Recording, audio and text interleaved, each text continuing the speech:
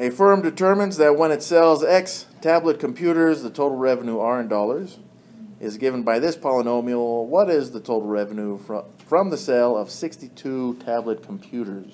So the question on this one is, are we solving for R of X or X? Well, we're solving for R of X because we're solving for the total revenue. That's correct, yeah. Yeah, R is the revenue. That's what we're solving for. What is the total revenue?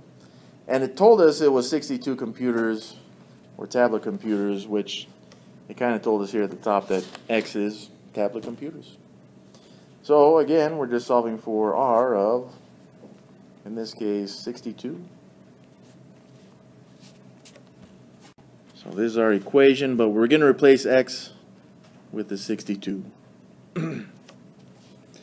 Alright, so let's do exponents first. 62 squared. Alright, so this is what we have now.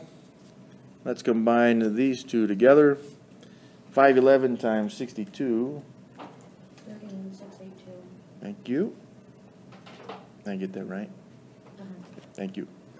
And 0.12 times 3844. Whoa. I did not type that in correct. There we go. 461.28. And I'll get this one right. Hopefully we're subtracting these. So minus 31,682.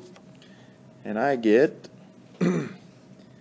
this is 31,220.72. Alright, so it looks like the total revenue from selling 62 computer tablets or tablet computers would be, and we can label that, $31,220.72.